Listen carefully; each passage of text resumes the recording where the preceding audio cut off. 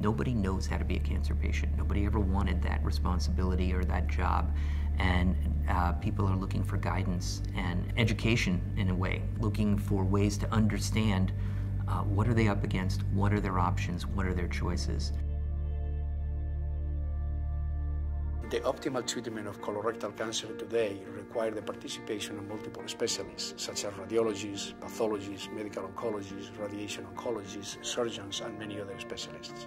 Because we individualize care so much, we can see subtleties in the way a patient's cancer has presented that can open up different treatment opportunities. We're constantly presenting our cases, for example, in a room where the best radiation oncologists as well as surgeons and medical oncologists are seeing each patient and helping us devise a unique plan for each one of our patients, because no cancer is the same. And so for each patient, we really have to define basically how they need to be treated. And so that's the extraordinary part of working at Memorial, that you have those resources that allow you to do so. These patients are less likely to develop complications, they are less likely to require a colostomy as part of the treatment, and they are more likely to survive the disease long term.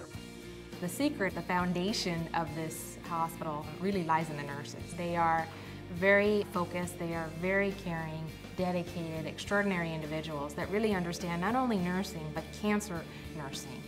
It's obviously very important that we cure the patient, but we have to get the patient back to their quality of life, get them back to the usual routine that they had before this diagnosis of cancer. We discuss with the patients the impact on their quality of life the treatment will have.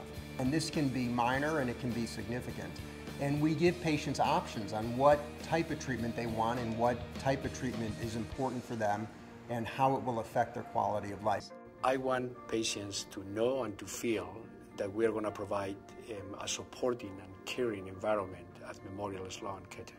I feel a success is when a patient comes back to me in the office and they're back to work or they're back to their usual activity and they're able to carry on their life. Those are I would define happy days for me.